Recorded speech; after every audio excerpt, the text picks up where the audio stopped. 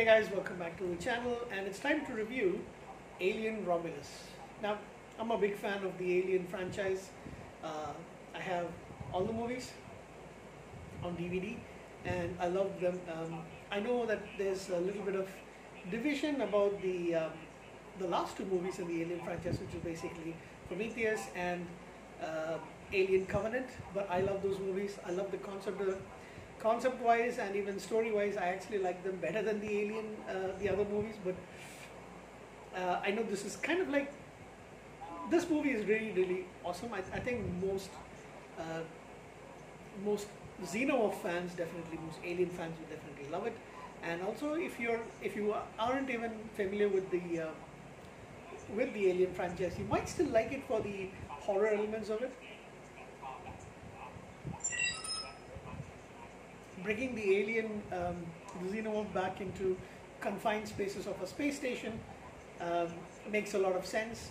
You get that same feeling of claustrophobia, that tension and the urgency, you know, with a lot of things being at stake.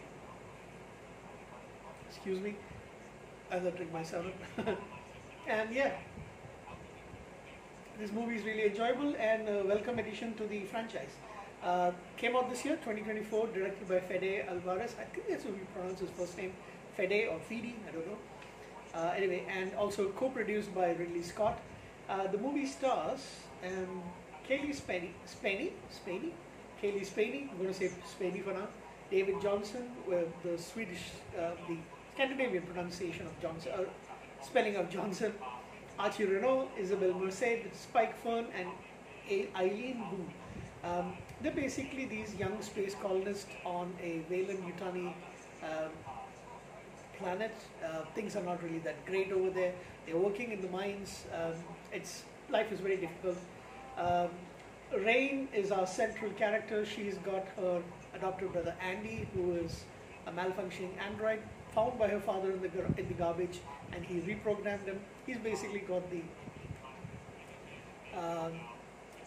like, he's basically almost a young boy, to be honest, and he's got that you know, like, he tells kind of silly dad jokes kind of things, which only he finds funny. Also, the others are Rain's ex-boyfriend Tyler, his pregnant sister Kay, their cousin Bjorn, and Bjorn's adopted sister Navarro. So the six of them are trying to get off the planet. They commandeer this hollow called the Corbin 4, and they go to Renaissance. Now, Renaissance is a Weyland-Yutani station split into the modules Romulus and Remus, and so all the action happens on Romulus, which is why the title is Alien Romulus. And basically, they want to steal cryostasis equipment to survive the multi-year journey to, I think this is called EGA 3, which is a much more suitable planet for humans to live on. It's much more idyllic, more pleasant over there, and it's not connected with Weyland-Yutani. So unfortunately for them, when they go to steal there, they find out that from the wreckage of the Nostromo, the Weyland-Yutani probe had basically captured this cocoon, very large cocoon. Basically, it's the alien that gets blown out into space at the end of Alien, and so that's, you know, kind of like cocooned inside, and they take it, they try to experiment with it, and they got a lot of face huggers in the space station, and all hell broke loose. Everybody was killed. The only survivor who needs to be plugged into the to the console of Romulus is an android, basically just like Ash. And yeah, so they did a digital inclusion of the late Ian Holm. It's another actor, but they, you know, morphed his voice and all that stuff, and deep fake basically.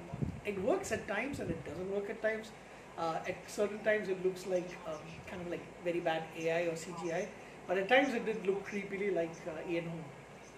So yeah, so when they go there, they go to get the they basically get this chip to put into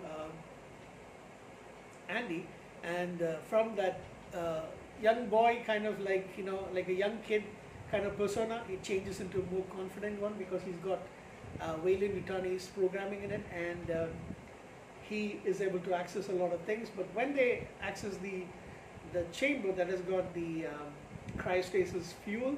Unfortunately, it also heats up the room and it basically lets the facehuggers out.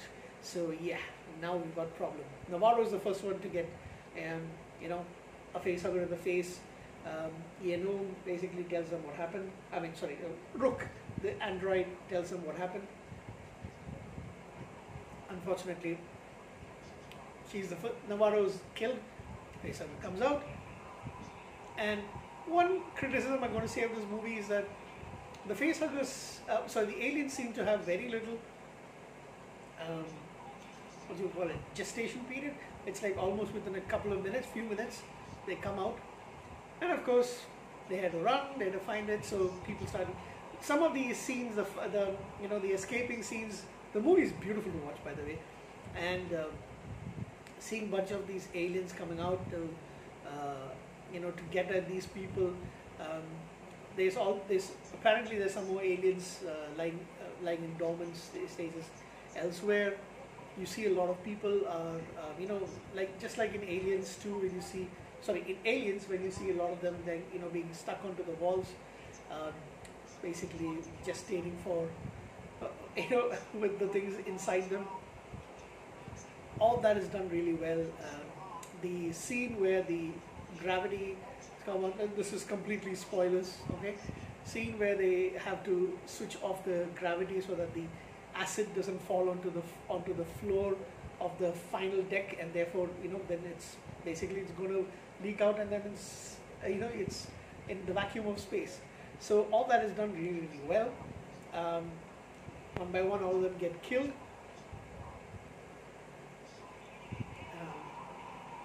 Bjorn's death is really, really terrible. And finally, it's just the three of them. The sister, I forgot her name. We'll just have a quick check.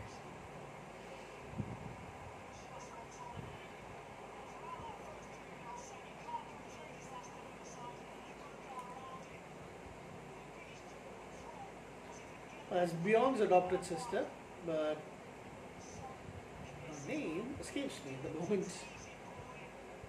I think her name is Kay. Yeah, Kay, and she is captured by this alien, and Andy has to let her get captured just because he needs to save the other two humans. And when they do take the chip out of him, he reverts back to his, almost, I wouldn't say scared, but yeah, very innocent kind of young boy in it, basically. So she's like we said, she's actually pregnant, but she does get captured, and pretty soon it puts something into her. Now, that is going to be the weirdest part about this movie, which I'm still not sure if I really like the fact about what happens at that particular point, like towards you think the movie's over, but then there is a second ending. So anyway, xenomorphs bursting out of the people, fighting them, all those things. Towards the end, it is Navarro fighting against one of the Malian aliens, and those scenes are pretty awesome. However, as the three of them, that is Andy, Rain, and Kay, are preparing for the trip to Ega 3.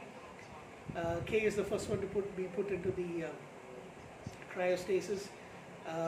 Rain plugs in Andy to recover from the kind of injuries that he's had fighting against the alien races, against the alien. And when she goes back to check on Kay, before she goes into the cryostasis, she finds that Kay is struggling. She gives birth to this human xenomorph hybrid, where initially it's this cocoon kind of thing that comes out of her like a natural birth, and then she tries to throw it out, but it drops and acid leaks. It goes into this cargo hold, and when she goes after it, that's why I said the criticism for this movie is the immediate gestation, and out comes this huge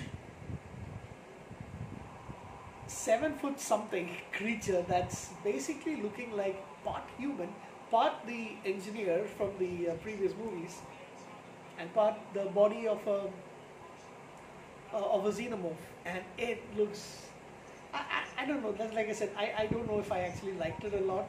Uh, it looks ridiculous at the same time scary and otherworldly. And then it kills Kay, and it's there's this final scene between and it incapacitates basically Andy, but finally it's up to our the heroine for the day or for the movie, Rain, to basically kill him off. That's all those scenes is beautiful to watch, to be honest, except for the creature. And that's the end of the movie. Both of them go. Now it's just the two of them. They leave to go on the way to the new planet. One thing to mention, the creature, that offspring that you can call it, that's what they call it in the movie, is portrayed by Romanian former basketball player Robert Bobrovsky. He is 7 feet 7 inches tall. He's a 24-year-old athlete. Yeah.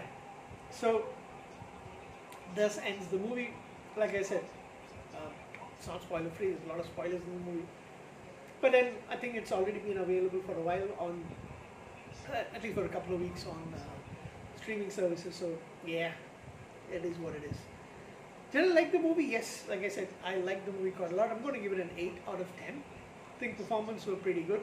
I like the fact that it's back on this kind of space station, space ship kind of situation, because it's got that really claustrophobic feel to it. Couple of things I didn't like about it, so I'm giving it an 8 and not a 9 or something like that. But yeah, it's pretty fun to watch. Thank you. Good night.